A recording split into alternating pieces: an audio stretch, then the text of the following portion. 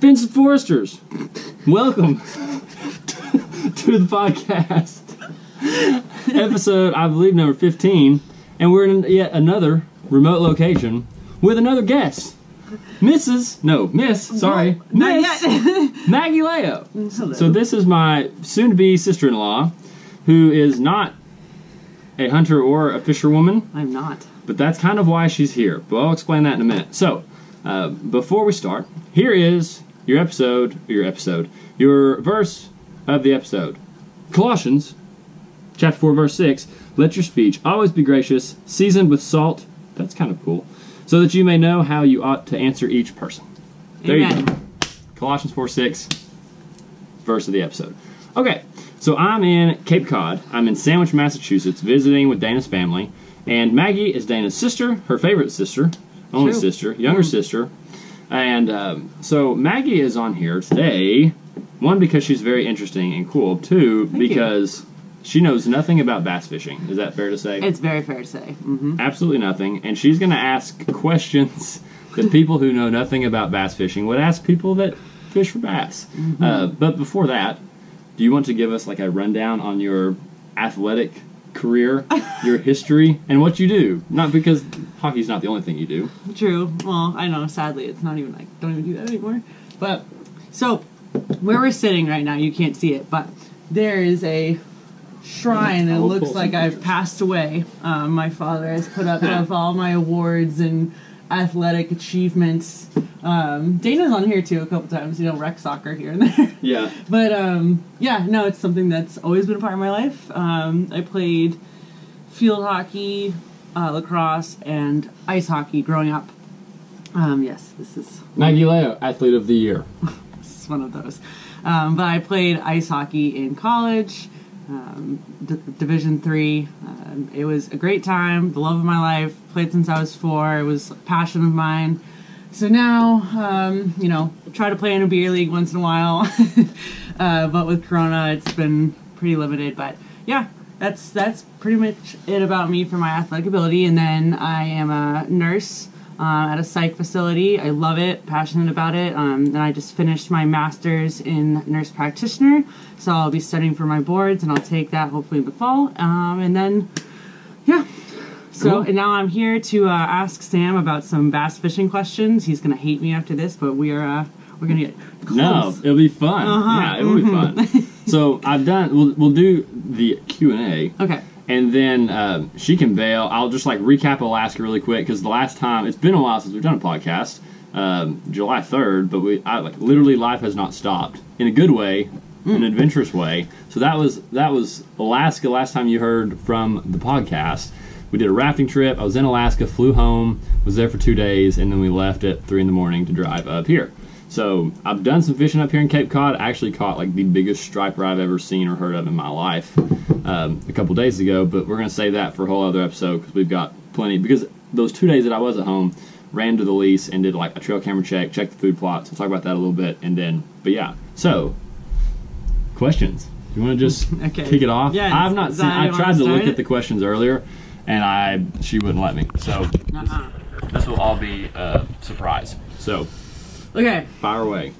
Yeah, just an overview. I fished maybe once or twice. My mom and I tried to find the picture. I was 3, and I wasn't scared of it though. I think it's pretty interesting. Yeah, because she's scared of everything else. Very true. Spiders, bugs, butterflies. That's for another day. Probably ants. All right. So, is there actual skill? Oh. No, I'm very curious. What makes you better than everyone else with fishing? What makes you good? Is there skill? Don't you hate that question? Is there skill?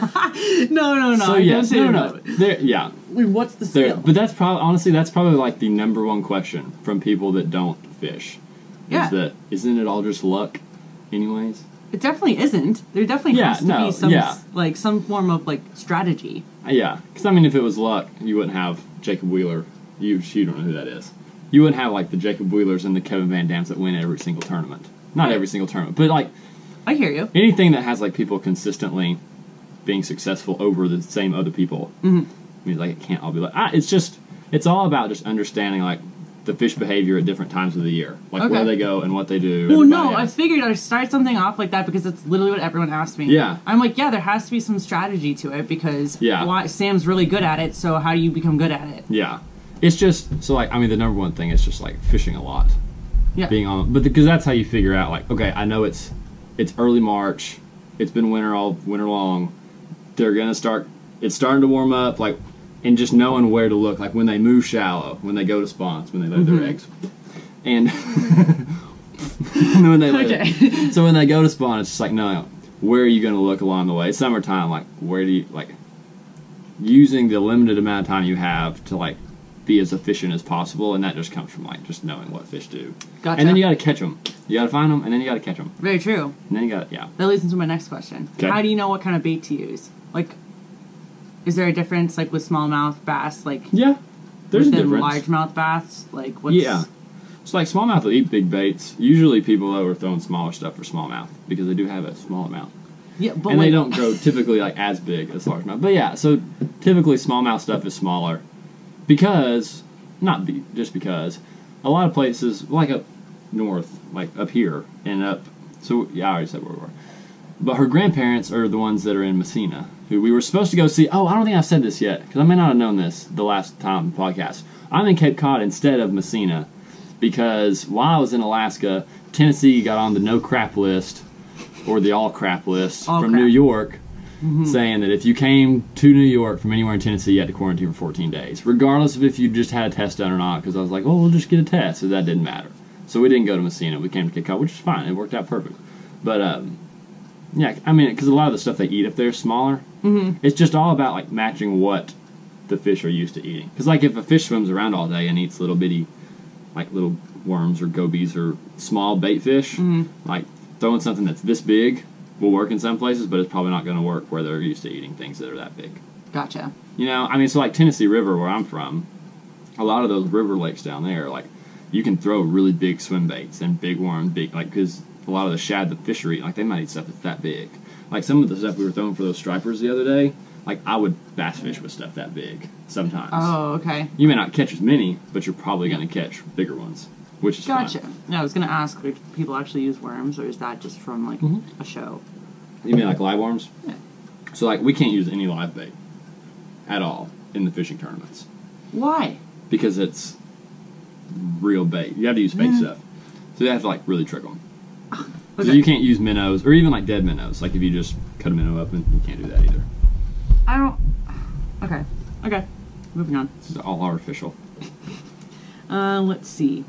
So, do fish actually feel when you hook them? Is that a thing?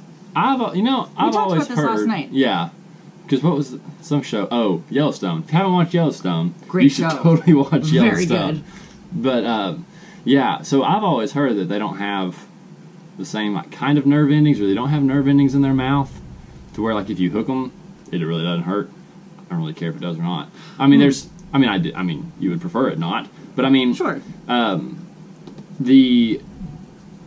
There are times. So if you do something wrong, like, I don't know, gut hook them, then yeah, obviously, like, they're going to feel it. Or hook them in the tongue. They probably feel it when you hook them in the tongue. But most of the time, they don't. Okay. Or you can brain hook them, and they don't feel anything. Ah! Which has only ever happened once in my life. Which is actually a funny story. I was fishing with John Cox, the John Cox. They'll know who that is. He's, like, one of the best in the world. Okay, I wasn't even gonna question it would be like saying I was playing hockey with Pasternak. Okay. Or Gotcha. Chara, That which makes they sense. probably don't know who Pasternak and Chara are either. But anyways, so I drew John Cox during, I think it was when they were called Everstarts. Yeah, I drew him in an Everstart tournament on Gunnersville. And we caught him pretty good that day. He caught him decent. And this is before he was fishing out of the aluminum boats. This was when he still was running like a full-size Ranger. But I hooked one on a wacky worm. And I get the bite and I set the hook and I'm like, there's nothing there. I mean, it just feels like you're reeling in a stick. It's like, I swear that was a bite, but it's just a stick. And I reeled it in into a little like 12-incher, and he's just skipping along the water. And I unhook him, throw him in, and he's just Oh, you killed like, him. what is that? And You he said, staked you him. brain hooked him, dude. I was like, Shit. why did it just do it again? Okay, we figured out a problem. I was using the wrong browser. So, next I probably won't even put that part in there. Alright, fire away. So since they don't feel pain, and say like you catch one, you've already put a hole in its mouth, and you say, well, try not to, I guess. well, 'Cause then I have to darn it, this is not the right size. I'm just going to throw it back. Yeah. But I've already harmed it. Why wouldn't you just keep it at that point? Are you not allowed to keep them? So some of them you can, some of them you can't. It depends on the size. So like every lake's different. So the way you figure out if you keep one or not is, so like if you're on Fort Loud and it's a 14-inch limit, which is like the lake closest to my house. Mm-hmm. So if you catch one that's 13, you can't keep it at all. So you throw them back if they're too short, just like the striper up here. Oh, like okay. there's certain Okay. lengths that you can and can't keep. So there's, but then like if you're in a tournament, so most tournaments it's a 5-fish limit. Most of them are 3 or 5. So if I catch 5 and say I've got 5 3-pounders, then if I catch one that's 2 pounds, like it's a keeper, it's over 14 inches, but like it's not going to do me any good to keep it. So Okay. even though I catch it and it's a keeper, I'm still going to throw it back because it doesn't Gotcha. help me. That's culling. So like once you get your 5, you try to What? like cull, C-U-L-L. Culling. Culling. The accents are very different It's- between the two states. I'm getting used to it. Yeah, I am too. Okay. But yeah, so Do I have an that's, accent? and most of the time, not really. Okay. I think out of all of you, your dad has the biggest accent. New York. Yeah. But most of the time, though, like, if you hook one, sometimes this isn't the case, but a lot of times, like, you can hook one and pop the hook out, and, like, it would be hard to even see where the hole was where you hooked it. Like, it's a Gotcha. really small, like, it's not like they're going to eat a minnow and the minnow's going to swim out the side of their face. And it heals Very up true. pretty quick. True. Because, I mean, that's a big thing, is just, like, conservation and trying to keep as many fish alive as you can. True. Used to, so like when you cull it, you'll put a tag on it to where like when you open your live well, there's not just 5 fish in there and you don't know which is which. It's like you'll put tags, little numbers, like it's the first, second, third one I caught, and so you can switch them out really easy, and it's a little bit faster, so you don't have to pull all your okay. fish out of the water and check them all. And I but see. they used to have it where you would just stick like a little prong through the bottom of their lip, and just make another hole.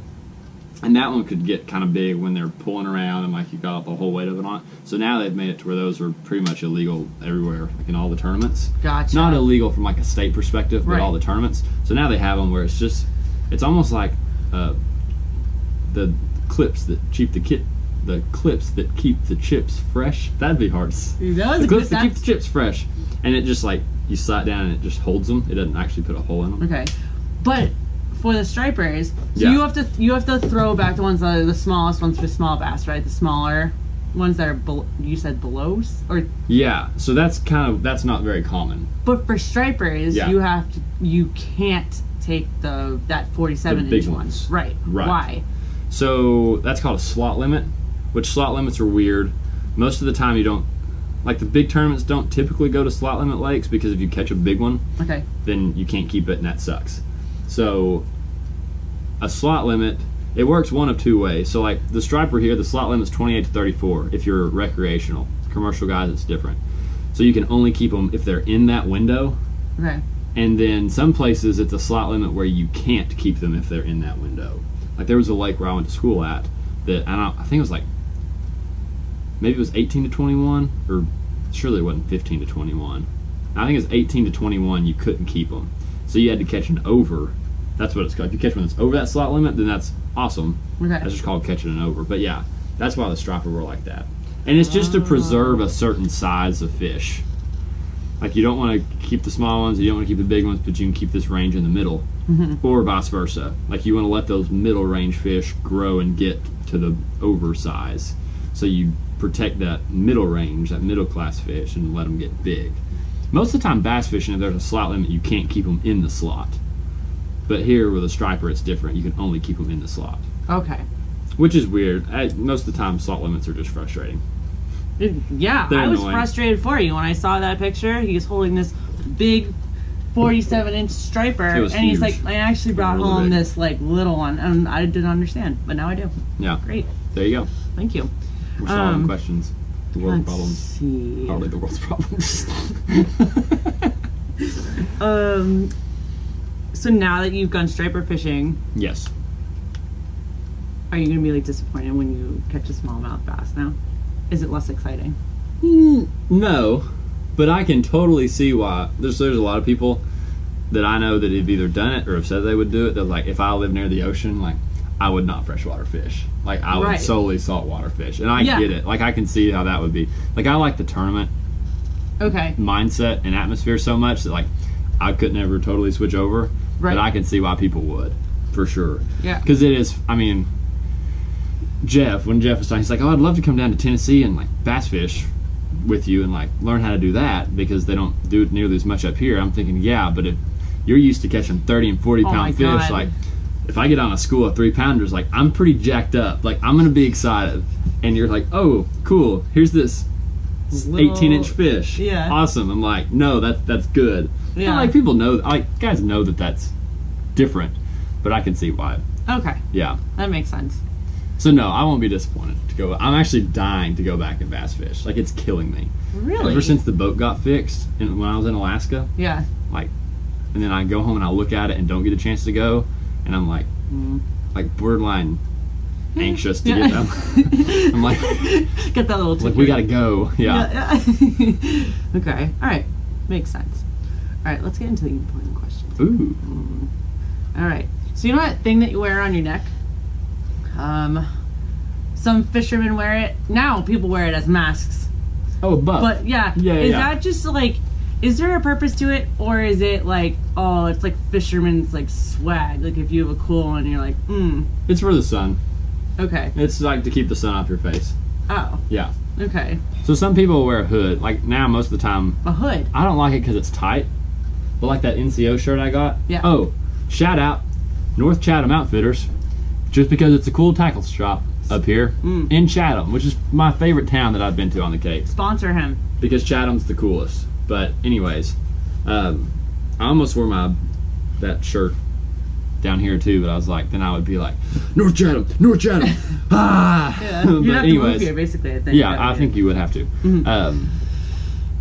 But what was so the you question? wear the hood. Yeah, so I like to wear the hood because I don't like the buff being around my neck. It gets hot, Okay. and so the hoods are nice because it's like a long sleeve shirt with it. It's just to keep the sun off of you. Gotcha. Everybody has what they like, and if you just wear a buff, there's always this little band around your neck. Like there's always a little bitty gap between the top of your shirt collar and the bottom of the buff, so you get a little bitty crescent moon sunburn all the Ah, time. nice. So you can still get some sun on your face. They make some now. AFCO makes some, which is a cool brand that is a hood, and it like, I don't know if it zips or if it's just here where it's like a big loose face shield that's like connected to the jacket, which is cool, or the shirt. Oh. Yeah, it's just for sun. Do you ever put sunscreen on your face? Yes, Okay. that's good. about the only place you have to put it Good answer. because I have to wear the gloves. So are there, so like for hockey players, like when we're off the ice, right? Yeah. You have this certain swag that you uphold, right? Like, so I'll like, I'm gonna sound like an absolute bad word, but I'll wear like Lululemon, and people will be like, That's a hockey thing? She plays hockey. Or Really? like if a guy is wearing like all Lululemon and Yeah. wearing like a backwards hat, I'm like, wow, yeah, you're a hockey That's a guy. hockey player? Absolutely. Really? Is there something that fishermen like down south, like since it's so common, Yeah. it's not common here, so like Yeah. I'm not gonna be like pointing out that guy, be like, wow, he's a bass fisherman, like I know that's Yeah. happening. Is that a thing for you guys? Is that something that you guys like do? There's Talk about 30 different things that you could wear. Like, Perfect. because everybody down there, it's fun. It's just like the fishing mentality, I think, to where like you want to be out in public. It's probably the same thing. Like when I go out in public today, a lot of people are like this. I try not to be like this, but just because that's what all my clothes are, like I probably do come across this way. But like people be out in public and they're like, I want people to know that I fish all the time, and so they're gonna wear a Columbia or a PFG shirt and or hat. They've probably got a sun. Now, this used to be bigger. The sunglass tan line was a big thing, Okay. but now with the hoods and the buffs, I don't think you get as much of that. So you strive Like, you for still a sunglass do. tan line? That's Yeah, like I remember in high school, I'm like, I've got to just wear sunglasses all the time to where I get the raccoon sunburn, Oh my. because so that people know I fish. Because I was like in that, I was sucked into all that. Like, oh, you have to know that I'm a bass fisherman. So you've got the Columbia and the PFG stuff. And I know a lot of people wear sunglasses with the cables. That's one. Hook shirts. The HUK. The hook. Hook. Okay. Hook.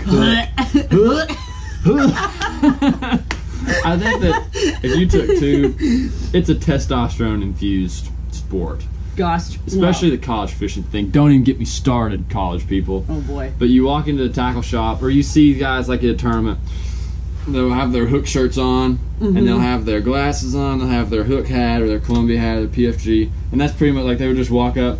It's almost like two turkeys, like strutting around each other, like, hook, hook. It's like, you on them? Yeah. We smoked them today. Oh god. Yeah, good. Yeah, we're whacking them. Yeah. Why can't I picture this? I can picture it. Yeah, it's all you're wearing your shorts that are probably too short, but that's not a bad thing. I like the shorts. That's the only I'll wear pants sometimes, but you got the Patrick Walter shorts on. Shout out to Patrick. He fished in college. Patrick, I point like he's watching. Patrick's not watching. Over. Patrick's not right doing here, this. Actually, yeah. No, Patrick. He fishes the elites, and he was in college when I was in college. Gotcha. He's one of the guys that's already doing it, but. Yeah, you got the Patrick Walter shorts on, which is what I wear. But, yeah, you got the shorts, you got the...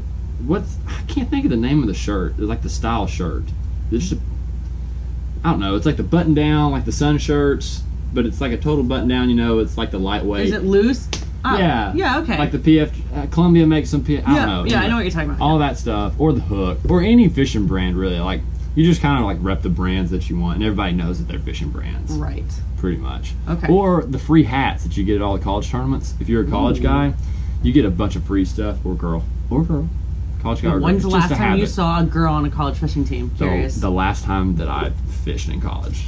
A lot of them have them. Not all of them. Really? Shout out females. Love that for you. Yeah. Bryan College has a few. Carson Newman's got a few. Those are just the ones I know that are close. Bethel, I think, has a couple, or used to. Yeah, there's quite a few. Great. Oh, yeah. I remember, I talked to some of them at Lake Norman back a long time ago. Anyways, yeah. Okay. Great. Awesome. Yeah. You just wear whatever. You just wear... No, it makes That's what... If you were talking about, like, all the Reiki junk. Yeah, stuff, oh my God. If you were... Whole other side story. Oh. If you were to, like... What's the aura of a fishing outfit? It just yells, I'm a bass fisherman! You have to know! Yeah, that's pretty much it. Okay. Yeah. Okay, so,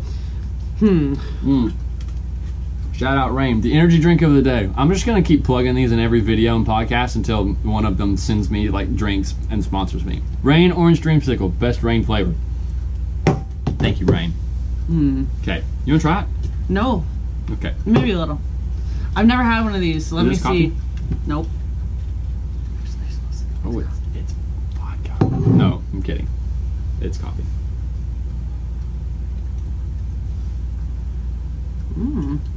What's this supposed to do for you? You got 300 milligrams of caffeine. Ooh. It will light a fire. Okay. Inside of you. Okay. All right, and then last question. You're gonna probably hate me for this one. So, say you're like swippity swiping on a dating app, right? Shout out to Bumble. That's where him and his fiance met. That's true. Don't knock it till you try it. You're swippity swiping, right? Okay. And then you come across a dude with a fish. Okay. Do you think that's gonna help you? Like, do you think that is gonna help you? So I had fish in mind. I'm sure I did. I had to have.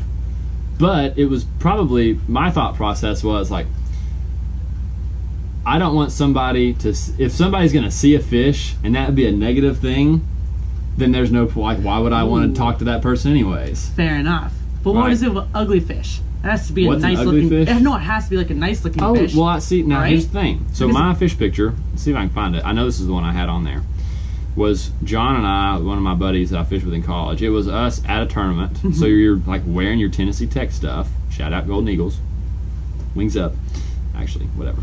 I'm not going to be able to find it quick enough. Anyways, so like you're on stage. They're all smallmouth. It's pretty fish. You got it was very colorful. Nice. It's actually probably points for colorful. Points for it not being like disgusting and globby looking. Yeah, because if you'd had like a 10-pound catfish that you drug through the mud, getting it up on the bank, probably wouldn't have used that one. Negative points. I think this is like the first picture on my camera. Yeah, it was. Oh. It's like that. See, you got a lot of colors. Oh my god. Blue, yellow, purple, white. All the fish are healthy. Light. See, that's a prime. if you're looking for a good fish picture for your dating profiles, that might be the one. If you're watching it on YouTube, something like that. You got a lot of pictures, both the, you know, you're smiling. That's another rant, mini rant. If you catch a fish, smile. If it's a big fish, I hate that. People will be like, I caught this bass, and I'm angry. You caught like a 10-pounder, dude. Smile. Right. Hey, I don't know. Dana definitely showed me that picture, by the way. She sent this to me. She's like, what do you think about this? I'm like, well, he has 2 fish in his hand. What do you think about it? And he's like, well, I'm not really focused on the fish. I'm focused on the face. Right. So that's good. That's when I didn't have long hair. Yeah. So you got, I don't know. Yeah. Okay. It wasn't it wasn't your typical fish picture, I guess. It wasn't. That was pretty good. Also, another fishing outfit thing, guys will wear their jerseys when it's not a tournament. Hate that. Unless you're pro. If you're pro, obviously that's different. I get it.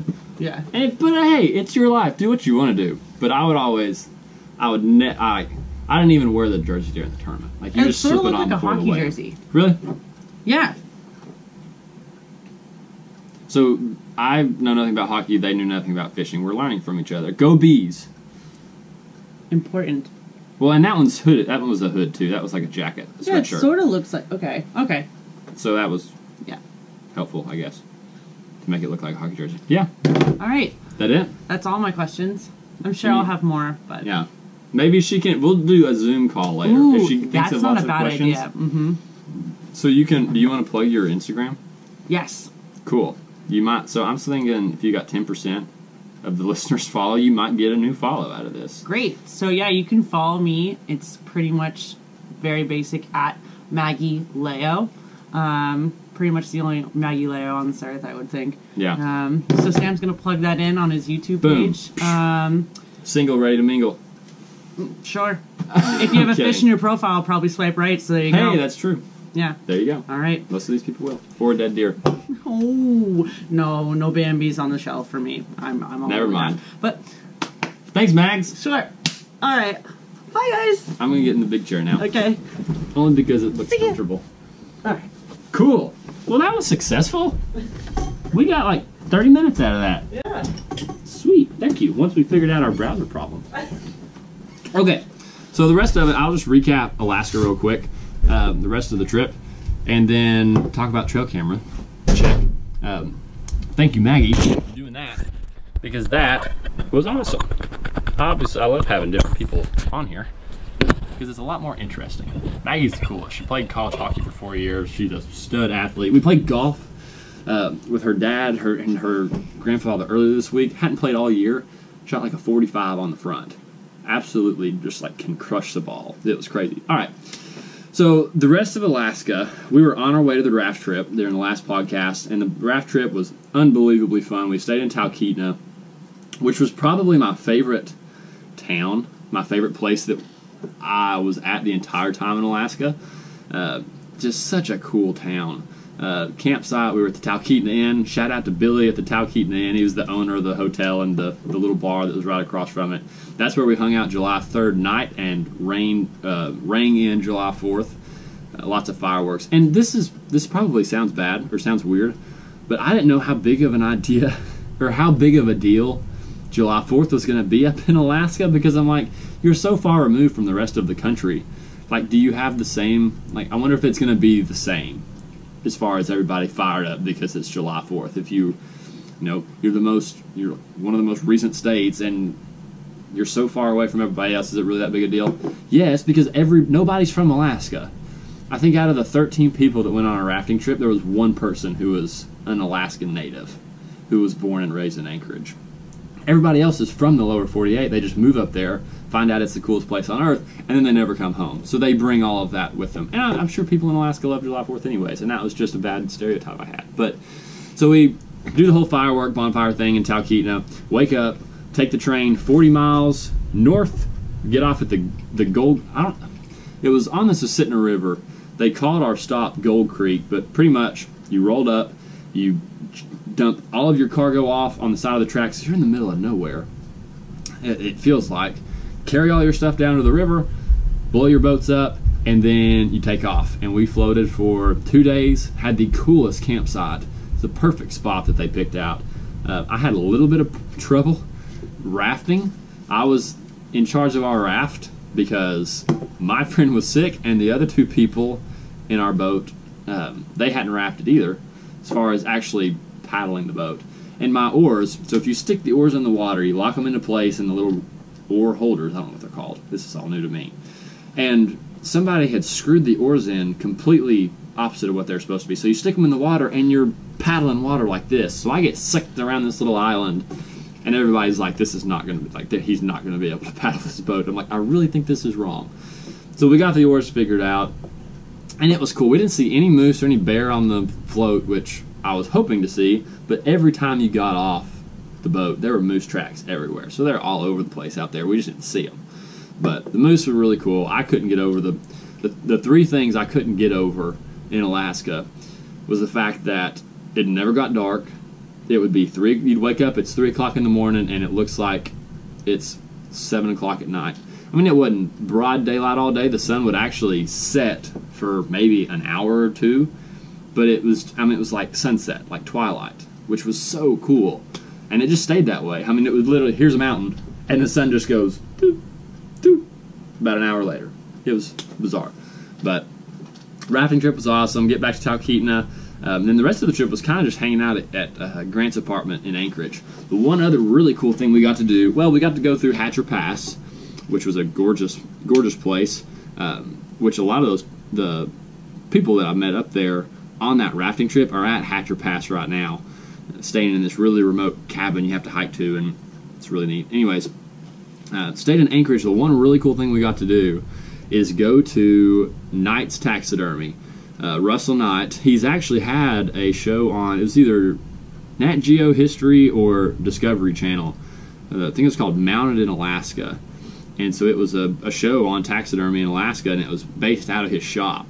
It was the coolest taxidermy shop, coolest operation you could ever imagine. So there's a few pictures from that on the Fenced Forest Instagram page, and the rafting trip, there's a whole new rafting trip video up on the tube on the YouTube channel. So the rafting trip video's up. I just put up the striper fishing video this morning. If you're listening to this on the day, the striper video's up. Took 2 trips when we were up here, and I'll get into more later. We took 1 trip out on the boat, caught a lot of like 18 to 24 inch fish, and then took a trip off the bank later that I didn't get the video because of where we caught absolute stud giants, like 44, 47 inch fish. So that was really, really cool. There'll be plenty of pictures about that in the near future. But the one other thing, I'll just do this real quick. I'm making the video today another trail camera check-in for the summer. It'll be the second video checking the cams, but started to get fawns, finally getting pictures of fawns and getting pictures of bucks, starting to take kind of inventory. We've got a really cool looking 9-pointer that showed up on one of the cameras, and I'm just as excited about the goofy looking deer. There's one buck who is totally messed up antler-wise. His left side is really big, pretty it would be a mainframe A. He's got 4 points on the left side, and the right side essentially looks like it's just a little slingshot nub that only sticks up maybe 7 or 8 inches, and it just forms like a Y. I think I'll have to look at it closer. I haven't looked at him super close, but there's really only 2 different areas that we're getting. No, there's 3 different places we're getting some buck pictures in right now, so I'm probably going to move some of the cameras around when we go back August 1st. I'll probably go back August 1st with Lance, my uncle, and try to move those cameras that we're not getting good buck pictures on and move them for the month of August, because they should be, you know, they're not going to move around a ton. So if they've been there for a month and a half and I'm not getting buck pictures, they need to go somewhere else. But it's fun to start getting buck pictures and to see how places where we didn't get buck pictures last year during the summer, still not getting buck pictures there so far, and vice versa, where we did get buck pictures last summer, getting them again. Except there's one area where for the entire summer we never got any buck pictures at all, and that's where the 2 nicest deer showed up so far this year. So see if that's a fluke or if they've been there a little bit more consistently. So that'll be fun to get back. I don't know, I feel like I'm totally geared mentally more towards deer season. And that's okay because, actually the weekend before bow season starts, I'll have the next tournament down in Chickamauga. It's going to be the middle of September, and that should be a lot of fun. And that's going to be pretty much the only place that I'm fishing from the time I get home to the middle of September, because that's the only place I've got a tournament coming up at. So Chickamauga, middle of September, should be really, really fun. And then the James River in October are the tournaments coming up. And yeah, I think that's about it. Shout out to the YouTube subscribers. We had 5 new people subscribe this week, which is that's a lot for me. So check out the YouTube page if you haven't. Thanks for listening to the podcast and the videos. I've just realized I've spent the whole time looking at the computer and not the camera. So I'm going to make a note of that and try to look at the camera next time. So anyways, yeah. Let me run through. Actually, let me pull this up. Let me check my script and make sure that I haven't forgotten anything to mention.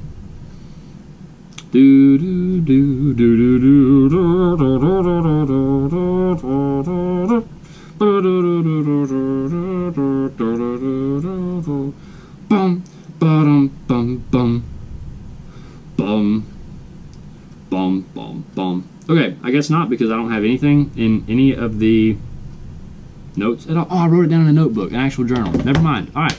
Thanks for listening to the podcast. Next time you hear from me, we'll be talking about striper fishing. Literally the biggest not freshwater, it's saltwater. The biggest striper I've ever caught in my life by far. It's like 45 pounds. That's on my own personal Instagram page. I'll put it on the Fence Force page here shortly. Have a phenomenal day. God bless you. Thanks for listening. I hope that everybody's in as good of a mood as I am right now because life is wonderful when you're in a good mood. Have a wonderful day.